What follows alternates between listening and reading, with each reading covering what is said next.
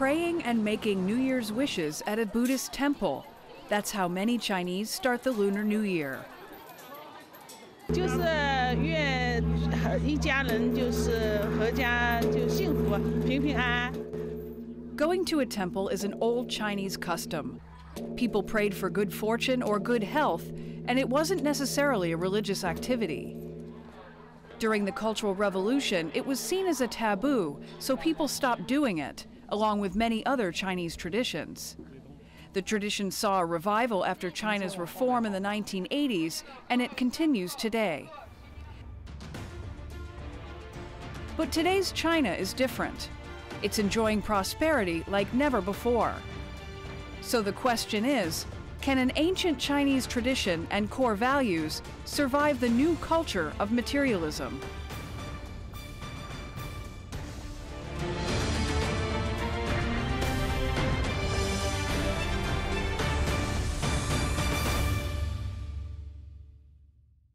What beliefs or values drive today's China? Has China's spectacular economic development upended China's traditional beliefs and values?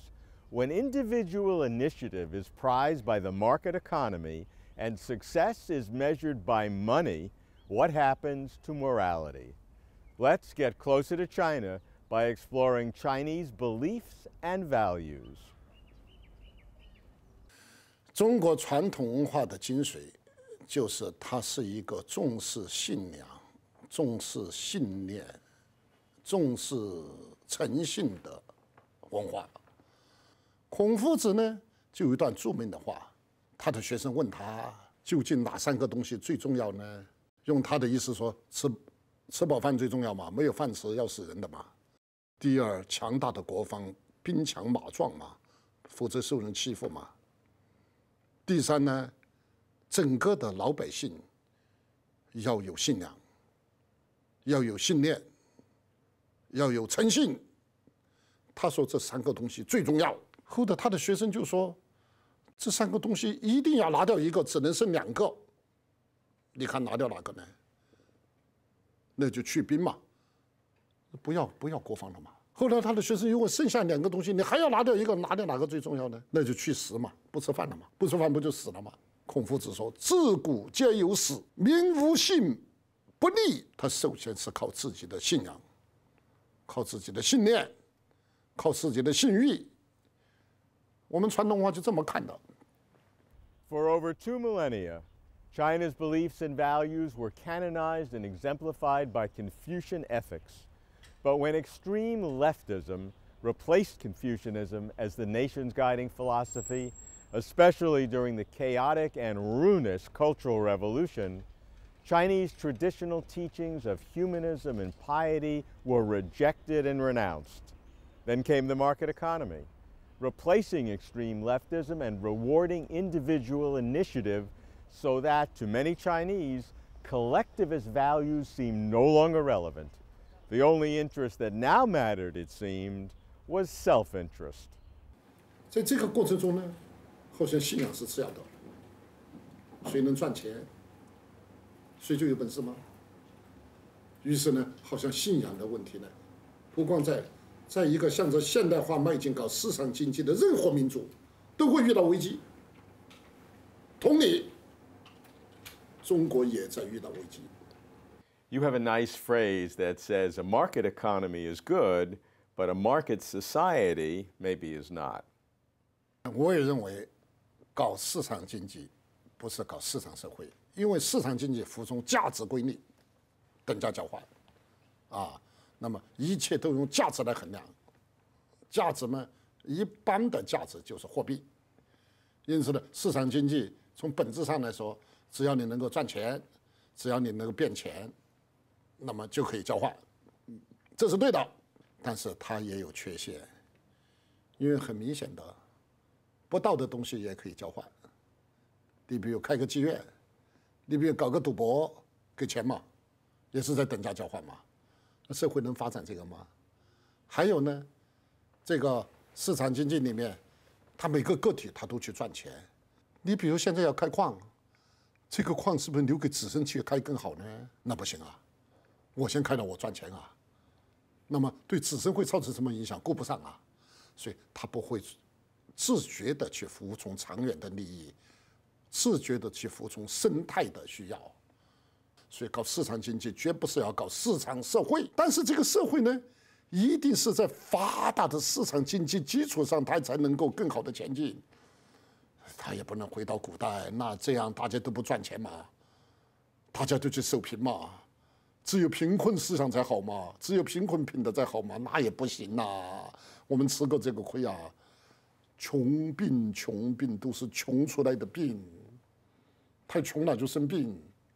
但是问题，市场经济上我们富起来了以后，我们不是也在生病吗？怎么富起来也会生病呢？有了钱了以后就什么都来啊。所以这个界限要清楚，有边界的市场经济或市场社会，绝不是要搞市场社会。In June 2013, flowers were set up all around the western city of Lanzhou for an upcoming international marathon.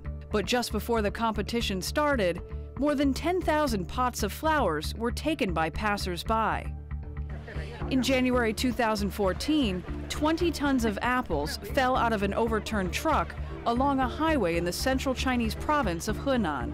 Instead of helping, nearby villagers looted the 70,000 yuan's worth of cargo and deprived the driver of a whole year's income.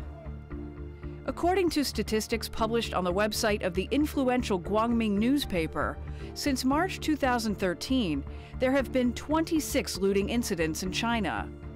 Such incidents have brought widespread media attention. 哄抢这种行为的背后，有个人私德的问题，有大家都在拿啊，不拿白不拿，那白拿谁不拿？拿了也白拿啊，这种从众的心理。People are asking one question: what's happening to Chinese society? 我们感到啊，怎么搞的呢？我这个年龄，在我年轻的时候，好像社会很讲诚信啊。很讲道德啊，尽管我们那时候很穷嘛，现在怎么富起来了？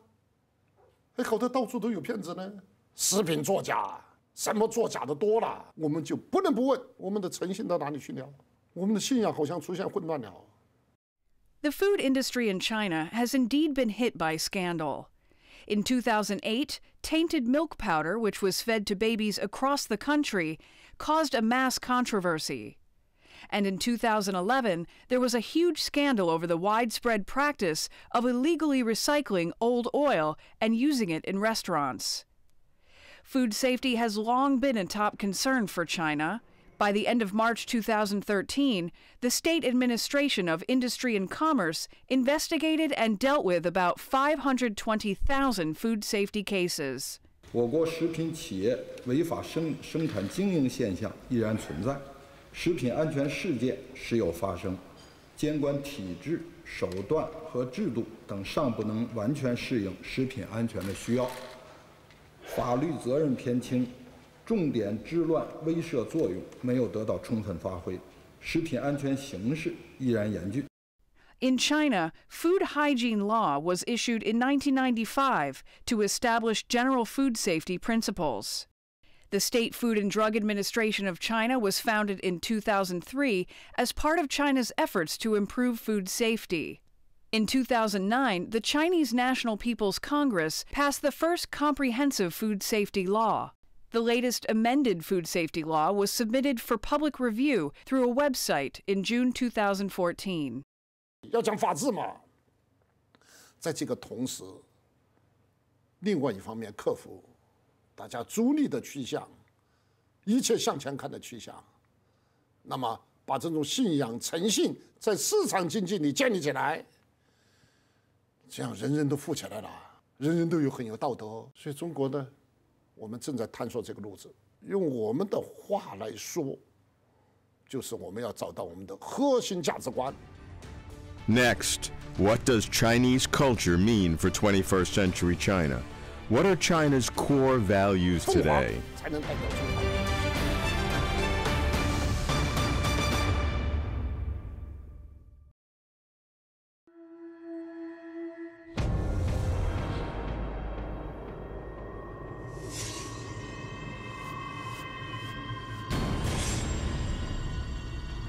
Quand culture expressed. See the world in color.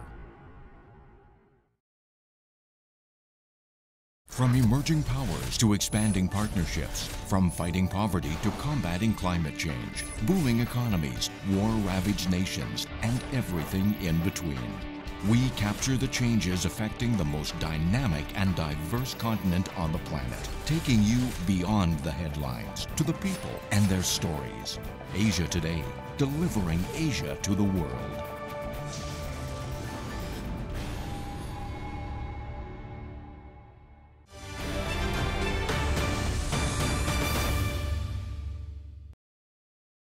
In 2012, the 18th Party Congress came up with the details of a socialist core values system. Values like patriotism, dedication, integrity, and friendship aimed at individuals. Other values include prosperity, democracy, civility, and harmony at the national level, and freedom, equality, justice, and the rule of law at the social level. President Xi Jinping has repeatedly encouraged people to follow these core values. On Children's Day in 2014, he visited a primary school in Beijing and urged teachers to cultivate these core values in their students. 时刻准备着，将来要接班啊！有没有这个信心啊？ Professor Wang Yiwei believes the socialist core values system is proposed in cooperation with a path that China has chosen for itself. It's an effort to strike a balance between fast economic development and a loss of values. Since the opening up and reform policy, traditional Chinese values have been thrown away, but new modern values have not been established. We only got halfway through in learning from the West. People think freedom is about individual freedom, but true freedom should be based on being responsible for oneself and for others. But a good values system is useless if it remains on paper. Wang Yiwei believes it needs to be reinforced with a rule of law. Why are there so many violations of the law right now? Because the cost is too low. People take small advantages and hope maybe they will not get caught. It's all because we have a legal system that's not sound enough. Honest people may end in a bad situation. For example, a senior citizen falls, but no one dares to help. Some cases make people believe that if a person provides help, he may be falsely accused of being the perpetrator. His kind deeds may result in delays at work and even a penalty. As a result, people think the less trouble, the better. Laws and regulations relevant to core values should be set to ensure followers get the credit and even some benefits, while lawbreakers get punished instead of getting away without being held responsible. I think this will make sure socialist core values become a code of conduct. Therefore, we have to make relevant laws and regulations. Actually, we've already made many achievements, like legislation to fight against the production of toxic baby formula, fake and forged products, and cheating.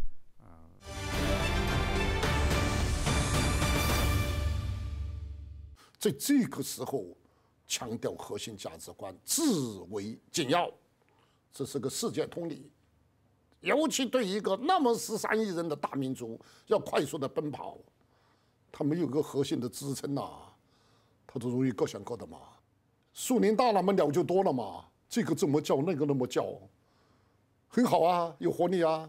但是总要找一种最好听的声音嘛。总要是凤凰叫，不要是乌鸦叫嘛。都是麻雀叫、乌鸦叫，就代表中华民族的声音，不对。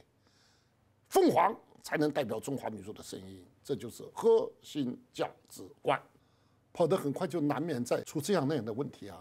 所以，正像你说的，不和谐的声音很多，我们毫不隐晦。我们的问题也很多，那怎么办呢？那就把车停下来，不行嘛？开倒车更不行嘛？就转弯，那可是万丈深渊啊！只能坚定的把这个车要开得又好又快，继续往前开。You list 6 principles that you believe are critical for modern civilization in general, but Chinese civilization in particular. What are they? 现在我们在快速发展市场经济中呢，一个很大的问题啊，就是信用缺失症。好像大家都不讲信用了，老百姓很生气啊，说现在什么都是假的，只有骗子才是真的。这怎么得了呢？诚信到哪里去了呢？第一种当然要法治，就是要靠法规，就是要靠法律来制约权利。不受制约的权利肯定要腐败，绝对不受制约的权利会绝对腐败。制约、法治，第二条叫规制，建立一定的规矩。我们正在搞诚信的规划建设。In June 2013, Shanghai began recording fare dodgers in the subway as part of a new individual credit ranking system. 1 year later, China released an outline to measure the standing of individuals and government agencies. For individuals, it proposed an assessment of their legal background, tax payments, and overall credibility. For government agencies, it proposed setting up a credibility rating system. The government pledged to establish a set of laws and regulations that would also implement a reward and punishment mechanism by 2020. According to the outline, even the government will be held liable if there's a credit issue. 就是说，将来有一天能不能是这么一个理想，每一个公民都有身份证码，身份证都有号码的码，一输进电脑里就能看出来，你过去骗了没有。一个企业也有代码。只要一进电脑，就知道这个企业是不是诚信的。如果是信誉不良、寸步难行，失信是有记录的，失信的成本是很高的。靠制度、规制，第三靠德治，第四呢叫心治，还是要综合治疗。你政府你的依法办事，你这个国家要非常文明。法治非常清楚，市场经济非常健全，市场监督非常有效，等等等等，这是一个综合的东西。最后第5种治疗呢，就是长效治疗。我们怎么去激活它？怎么把它变成一种抗体？怎么把它变成一种免疫机能？把它变成社会主义的核心价值观。所以最后的希望在于。这个社会主义的核心价值观立足于传统文化。Next, a Chinese insider talks religion. It doesn't happen often. That's Closer to China.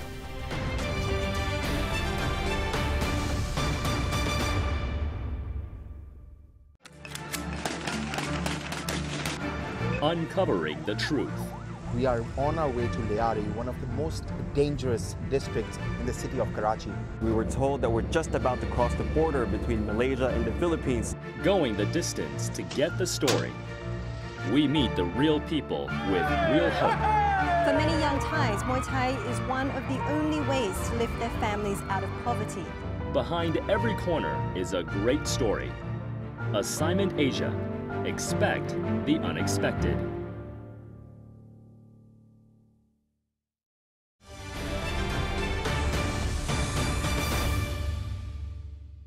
I am often asked, do the Chinese people have beliefs?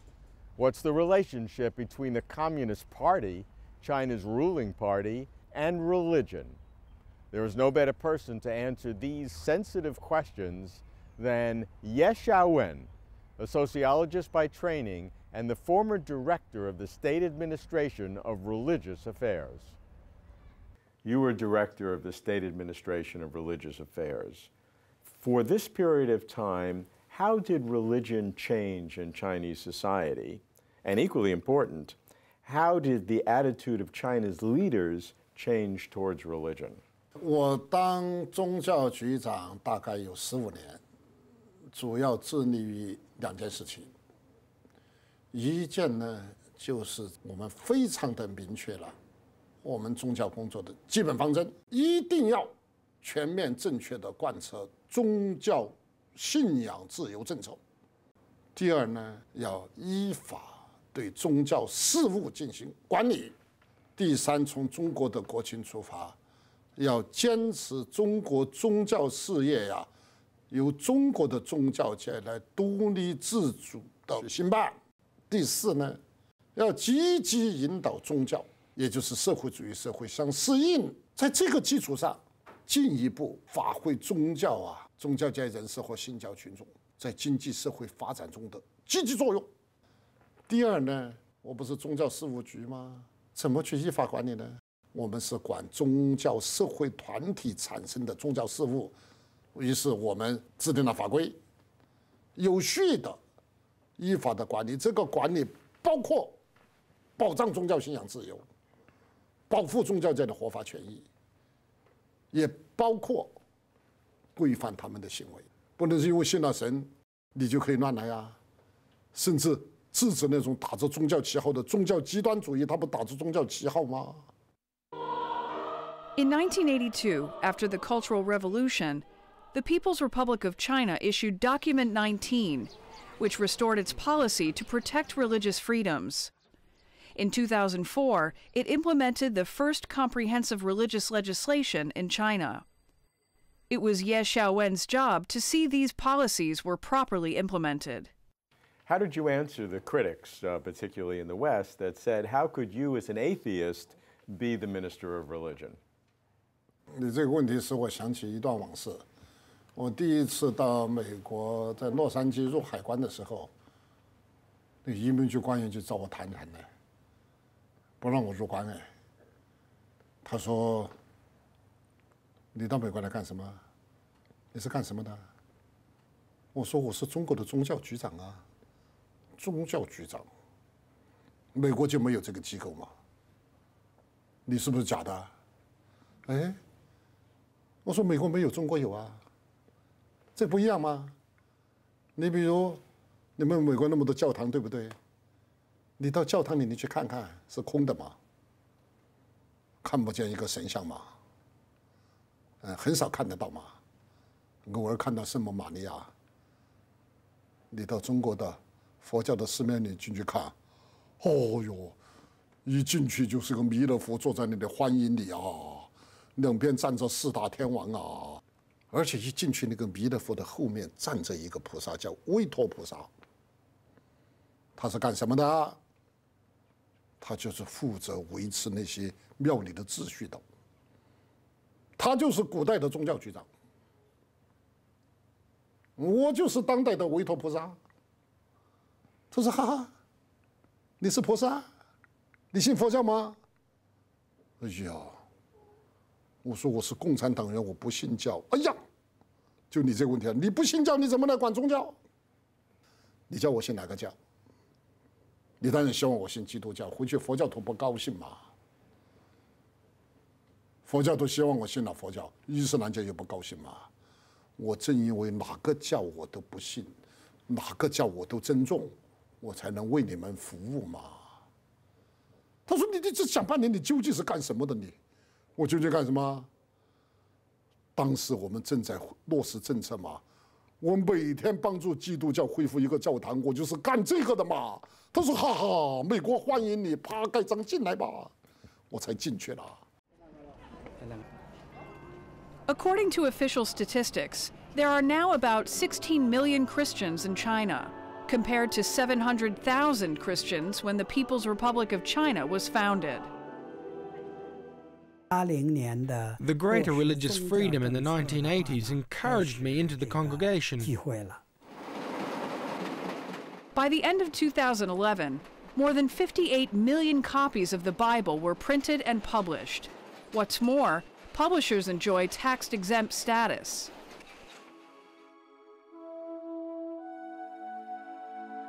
China also makes special efforts to protect the religious freedom of ethnic minorities and preserve their cultural heritage.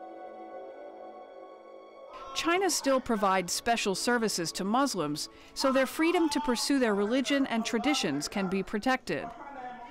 Regulations have been made in the production of halal food and in the opening of Muslim cemeteries. In the Xinjiang Uyghur Autonomous Region alone, there are more than 24,000 mosques and 29,000 members of the religious clergy. Tariq is a Jordanian Muslim who came to Yiwu in Zhejiang province as a student, but later fell in love with a Chinese Muslim woman. I hadn't thought of marrying a Chinese girl, but then I met her and found she was a devout Muslim. I was delighted I could find a Chinese girl I could marry, so I married her and settled here in China. Tariq eventually started a business here and employs Muslim and non-Muslim people at his company. Part of what attracted him to Yiwu were not just the business opportunities, but that he found a home away from home, in a place that embraces the Muslim faith, in this case, with Chinese characteristics. One of the great innovations in modernizing the Communist Party under former President Jiang Zemin was to allow entrepreneurs, the owners of the means of production, to join the Chinese Communist Party. Why is it the case that people who believe in religions or believe in God still cannot be members of the party? 这个问题比较尖锐复杂。那么，我们之所以让民营企业家入党，我们有个传统的观念的很大的进步和变革。过去我们认为，只有体力劳动，只有工人阶级才能入党。那么搞经营的、掌握资本的，他们其实是换一种劳动方式，他们也是劳动者嘛，他们怎么就不能入党呢？所以我们很大的解放思想，让他们入党。当然就被人家说成资本家也可以入党，那概念不一样的啊。那种真正是要剥削工人阶级的资本家，那是我们的斗争对象啊，他的休想入党啊。而我们不能把那些搞经营的、搞管理的、掌握资本的人都看为剥削者，看为资本家，这是很大的进步。啊，另外一个问题呢，这个中国共产党啊，它的指导思想呢，它的理论基础，它是辩证唯物论、历史唯物论，唯物，尽管它辩证。它的基础可是一个客观上，它是唯物论的基础。所以呢，你要让新教的人入党呢，你就要有个很大的改变了。你的整个的指导思想、整个的理论基础都要发生一个大的转换。你不是信仰危机吗？所以呢，我们就坚持这一条。所以呢，我们呢不主张共产党员去信仰宗教，你要信仰自由嘛。你要信仰宗教好嘛？你去信嘛，信了同样来一起来建设社会，发挥积极作用嘛。但是你一定要叫共产党员改变信仰，要信神的或信共产党。我们认为它不是个政治冲突的问题，而是一个指导思想、哲学基础的转换。你也不能强加于共产党，信马列主义也好，信共产主义也好。这是要建设人间的天堂，信上帝也好，信真主也好，是要建设未来的天堂。这两个真的有什么关系呢？不都要建天堂吗？走到一起嘛，一起建天堂嘛，这个区别不重要。我这么看这个问题很复杂，但是我就这么粗简的理解了。I like Minister Ye's distinction between a market economy and a market society. The former he supports as efficient for allocating resources. The latter he rejects as dangerous for social cohesion. Competition and self-interest build the economy. Cooperation and mutual interest build the society. Each can be optimized, Minister Ye says, by taking seriously Chinese civilization and culture, applying traditional Chinese wisdom in constructing contemporary Chinese society. Appreciating culture, values, and beliefs brings us closer to China.